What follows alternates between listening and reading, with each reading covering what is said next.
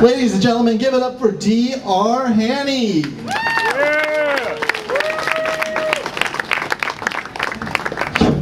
Hey, Tony, you didn't mention that you blog at the Nervous Breakdown also. Hi, that's you too.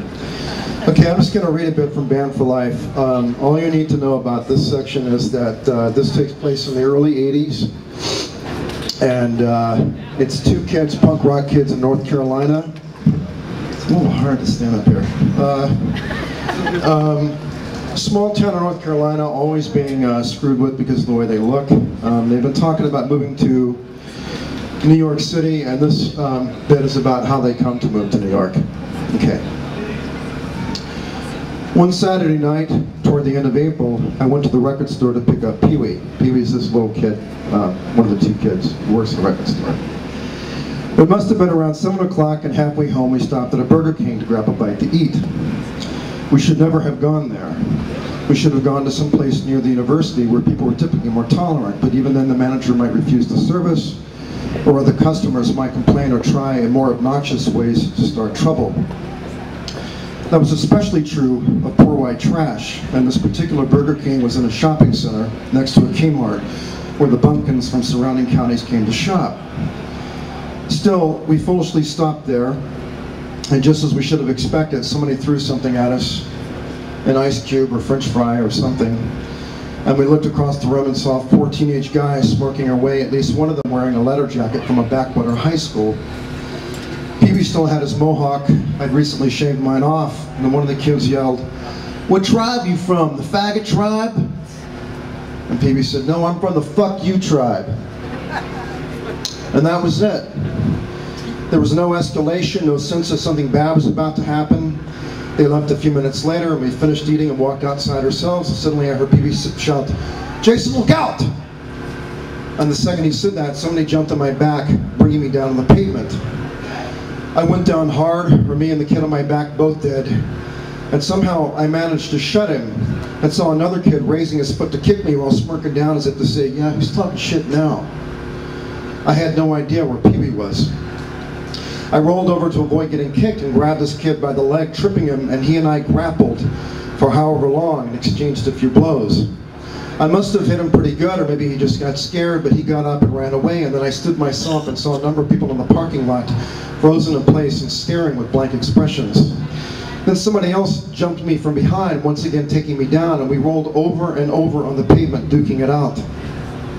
He was really strong, a farm kid, no doubt, and at one point he had me pinned down, slugging away on top of me, when he suddenly jerked his head back and screamed in agony while clutching the back of his neck. The whole scene was really confusing, but that one moment is as vivid now as it was at the time. He stumbled to his feet and staggered away, still clutching the back of his neck. And a second later, Pee-wee came running around the other side of the Burger King and said, "Let's go!" Viva! Everything was spinning right on. I kept looking around for the car and couldn't see it. The Pee-wee said, "Jason, it's right in front of you!" And so it was. We got in the car and peeled out of the parking lot, and I said, "What the fuck happened?" "What do you mean what happened? Those fuckers jumped us." "Well, yeah, I know that happened, but what happened to you?" "Well," he said, he saw those guys as we were walking out of the restaurant. He took off running, and one of them chased him all the way to Kmart. Then he realized the guy wasn't there anymore, so he ran back and saw this other guy attacking me, and knowing the guy would tear him to pieces if he joined the brawl himself, he stabbed him with a ballpoint pen and ran away. The pen was still in his hand. He was very proud of himself, and for a moment I was too. There was a brief sense of celebration, a sense of we showed them. But then I realized something. If that kid was badly hurt, we were deep in shit. I asked Pee-wee how hard he'd stabbed him, and he said, "Pretty hard, but Jason, I had to do something. It looked like he was killing you." "Yeah, but you may have killed him." Jesus Christ, man, you know what's going to happen? They're going to call the police and say, "We started it," and you know who they're going to believe.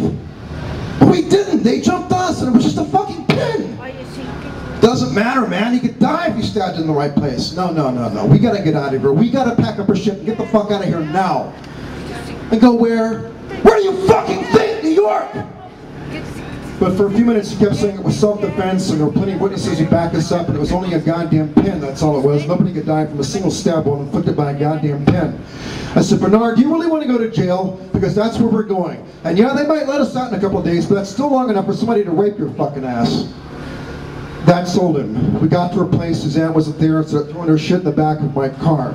I was bruised and bleeding from scrapes all over my body, but there was no time to think about that. I was so convinced we were about to be arrested. Then, as we were taking the stereo apart, Pee-wee suddenly announced he was telling his parents. I said, "Are you out of your mind? That's like leaving the cops a map." I can't just disappear. Suzanne, that's his sister, is going to come home and find me missing, and they're going to blame her. I've got to call them, Jason. I'll tell them, I don't know, we're moving to LA to start a band, and maybe in a few weeks I can tell them where I really am. So he called his parents while I died 1,000 deaths, thinking he was going to slip up and tell them what was really going on. But he didn't. He stuck to his story. At first he spoke to his mom, but then his dad came on the line, and he spoke so loud it was like he was standing in the next room.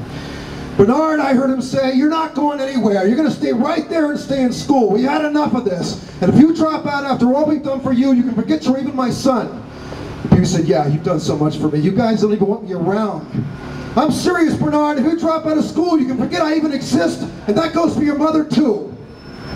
Then Pee-wee's face turned so red it was almost purple. And he said, "Well, fuck you both then. I'm going to live my life the way I want to, and there's not a goddamn thing you can do to stop me. You worthless, talent, soulless sellout." Then his father hung up with a click so loud it sounded like an ammo clip being slipped inside a gun, and Pee-wee stood perfectly still. Then he moved. He threw the phone against the wall, smashing it. Then he picked up the table and threw that against the wall, smashing that as well. Even as small as he was terrifying at that moment. With his inky mohawk and face rage red, he looked like a miniature Travis Bickle. Then he lunged for the stereo, and I said, "Bernard, no." Once again he froze before he sank to the floor like a marionette. Some strings had just been cut, and he cried. All right, I think we'll leave it right there. Thank you very much.